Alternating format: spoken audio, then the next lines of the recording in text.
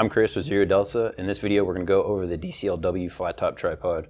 I have it here in front of me in the collapsed position for storage and transportation. You actually have spring-loaded locking levers here to keep it in position. This is for the most part the standard position you will shoot from in a sitting position.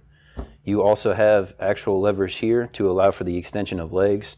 At its full extension, you can raise it up 27 inches above the surface you're shooting from. You can also from there lay it as flat as you can if you're shooting prone, from a bench, in any other position like that. This will give you 7 inches of clearance from what your surface of your shooting to your actual rifle. Our flat top option also gives you the ability to rotate 360 degrees once your rifle is mounted. There is a locking cam lever here to hold the tray in place so you can lock it once you find that spot. This also has our patented D-lock system, which holds your rifle in place here. Mounting your rifle is very straightforward and simple. Take your rifle, we have already safety checked this.